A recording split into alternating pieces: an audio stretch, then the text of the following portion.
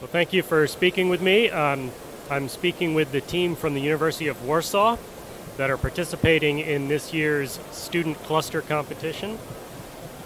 Hello, my name is Dominik Psujek and I'm responsible for hardware setup, the software setup and preparing everything for the application to be ready to run. When is the secret application being revealed to you this time? It was revealed today morning. Okay. It's NEC 5000. It's application pretty similar to Nectar in case of computational needs.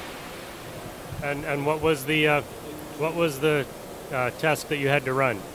I don't know the details yet because the other team members are setting up this application. All right. Tell me about the machine that you've built this time. We have 3 nodes with Haswell Intel Xeon Server CPUs.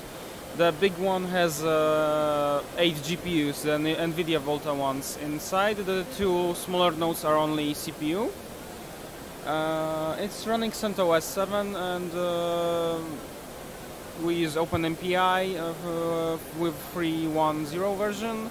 We use also the Intel compilers as well as some other tools like Boost libraries, the newer ones, and all those smaller dependencies.